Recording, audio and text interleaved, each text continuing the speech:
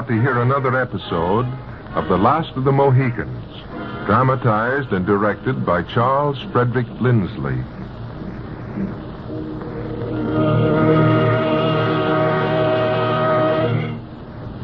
During the massacre at Fort William Henry, Cora Monroe was captured by the Sly Fox, leader of the treacherous Iroquois. Hawkeye and the two Mohicans, Chingachgook and Uncas, spurred on by the frantic fear of young Major Hayward, have taken up the trail. Several days have passed, and as yet they have failed to find any trace of the Sly Fox and his war party. It is midday, and the two whites are resting at a small forest stream, waiting for the Mohicans, who have gone into the woods alone, to continue the search for some sign of the Hurons. It's hopeless, Hawkeye. This trackless jungle would hide an army. I told you you'd lose the trail if you didn't follow it from the fort, where we first picked it up. Patience, patience. That's what you've been saying for 2 days. I have been patient. It looks to me like you're just tramping around in a circle. You can dispense with my services if you wish, Major. Oh, forgive me, Hawkeye. I'm sorry. I owe you everything, even life itself.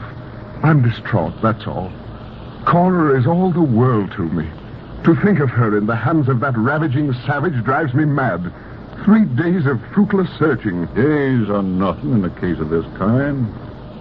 I've followed a blind scent for weeks, but I've always fetched my quarry. You must have some theory you're working on. Yes, I had one.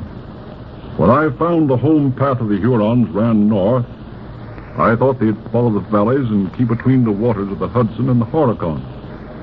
But human nature is weak, and we may be on the wrong scent. Wouldn't it be wise to go back to the fort and try to pick up the trail from there? It would delay us a week, yet if I... There comes Uncas, Hawkeye. So it is. Aye, the boy has news, too, or I'm a half-breed. How do you know? I know the gate. But Chingachgook isn't with him. Could anything be wrong? No. He's probably camped somewhere along the trail. How is it, Uncas? Uncas find Huron trail. Dark hair, go toward frost. Heaven be praised. You're sure there's no mistake? No wrong. Find Huron camp. Magua make fire, hunt deer. How long ago was the camp made? 2-3 days. Then we've almost caught the varmints without knowing it. Where's your father, lad? Sharpen wait at camp. Come, follow Uncas. It looks like we're in the enemy country, Major. Our trail may be over before another sun. Lead the way, Bound and Elk. We'll reconnoiter the place for ourselves.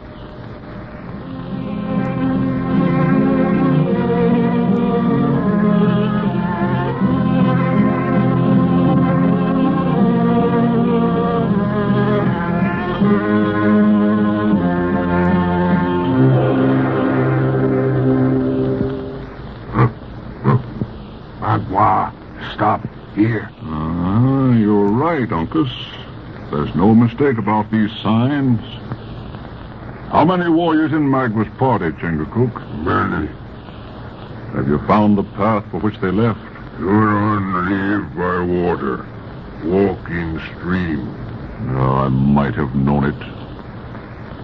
But they'll follow the water not very far. They'll soon take to the trees again. How close are we getting to them? I scent we're drawing nigh, Major. There's the open sky through the treetops. We can't attack them openly. Certainly not.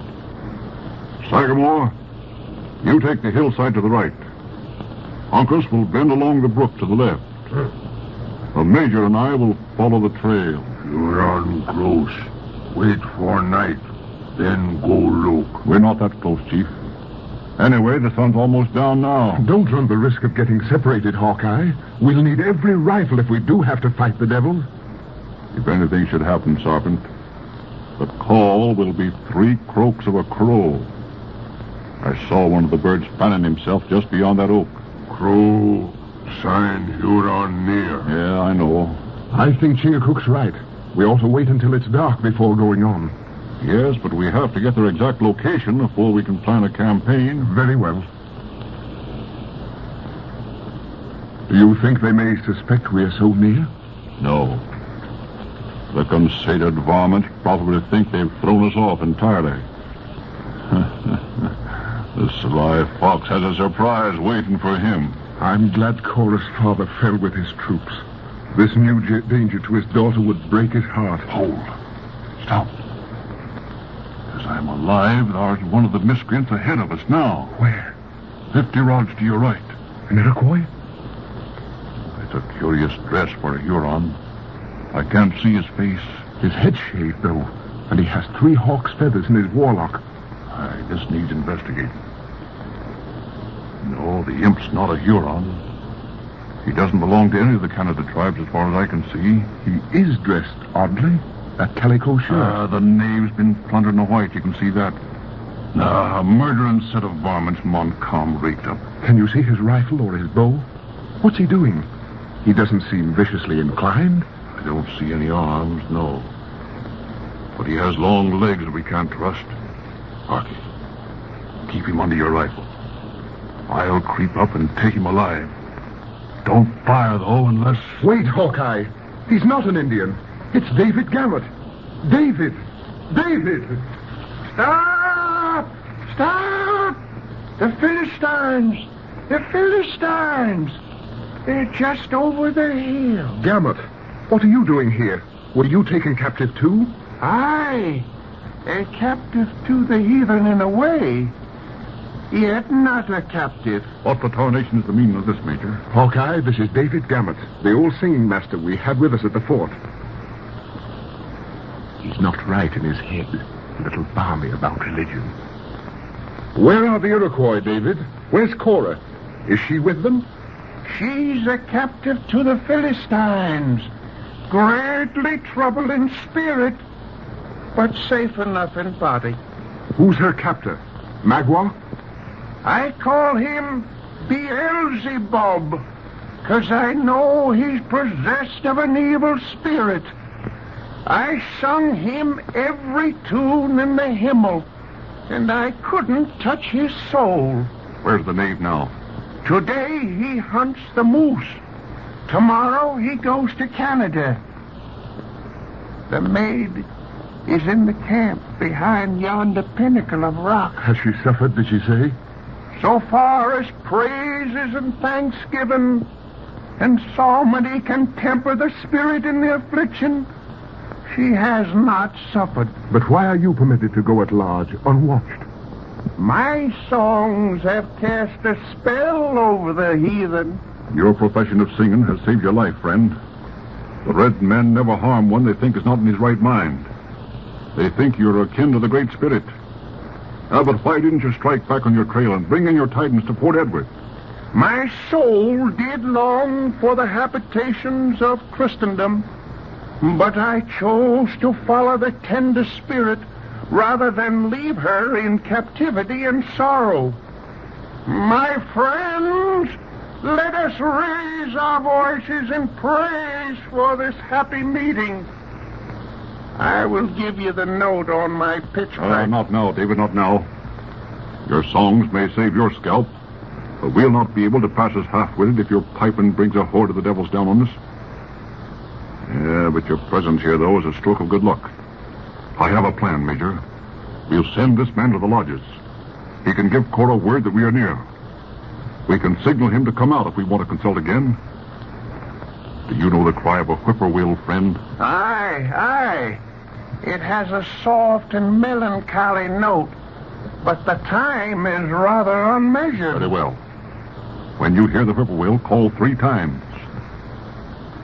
Then you are to come into the bushes where the bird... No, I have a better plan, Hawkeye. I will accompany him. You? Are you tired of seeing the sun rise and set? David is a living proof that the Hurons can be merciful. Yes, but he can use his throat as no man in his true senses would purport to give. But I, too, can play the fool and the madman. It's suicide. You won't... I'm resolved. I know the risk and I take the responsibility. Help me with the disguise. Paint me. Change me into anything. A fool. I know. I have a knowledge of French. I'll pass for a juggler from Ticonderoga straggling among the allied tribes. What will you do when you get to the camp? I'll pretend to know the art of healing. I'll ask to wait on their sick. Yes? In that way, I'll find Cora and plan the best way to escape. All right, but listen to me. You mustn't try to get her away alone. You'll need me and the Mohicans.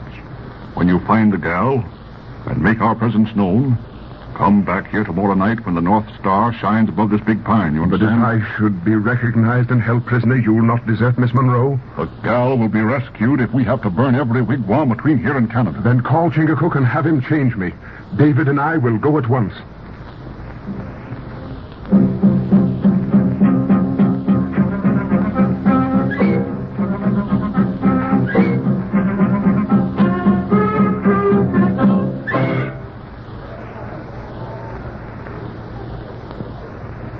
There's the tents of the heathen, my friend. This is a case of life and death, David.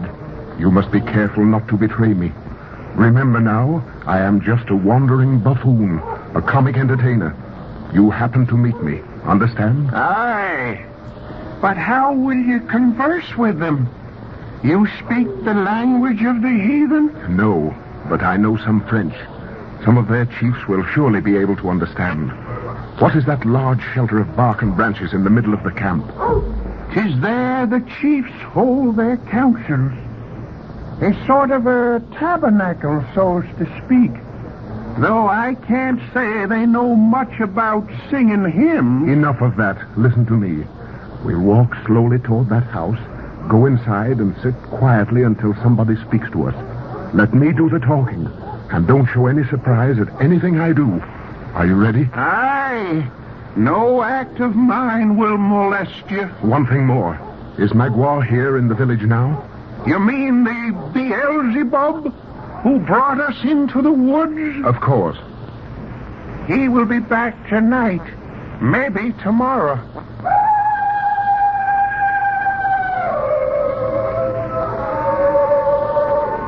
Whence comes the discord? Has hell broke loose? Lie still. It's on the other side of the camp.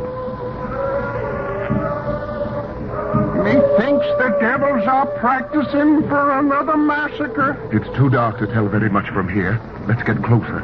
Something has happened to drive them crazy. Perhaps the one you call the Sly Fox has returned from the hunt. It's more than that. Sounds like a returning war party. We can tell in a moment, though. They are building up the fire. That's what it is, David. Look, coming down from the trees on the right. The camp's gone wild. Even the children. It is a war party. Aye! The Philistines have fetched another captive. He's trussed up like a fowl. Ah, but it's a red skin. Let the devils howl over their own kind. What difference? David! It's Uncas, the Mohican.